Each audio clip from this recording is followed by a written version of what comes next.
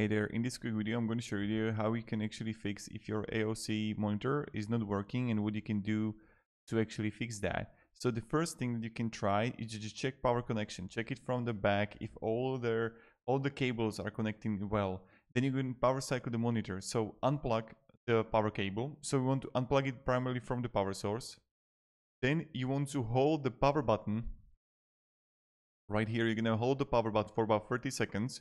And you're going to plug the cable back in and you're going to try to turning on the monitor if it's going to work out.